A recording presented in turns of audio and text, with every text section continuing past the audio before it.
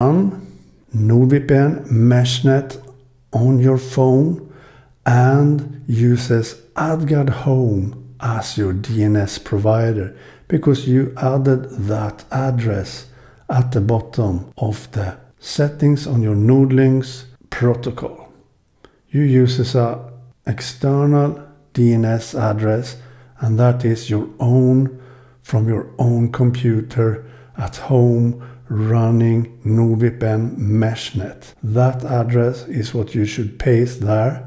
So now it will use AdGuard Home with DNS filtering and ad blocking and a lot more. So you can do a lot of settings in AdGuard Home, filtering, adding block list and everything. And your iPhone in this case will use that server, your AdGuard Home server at home.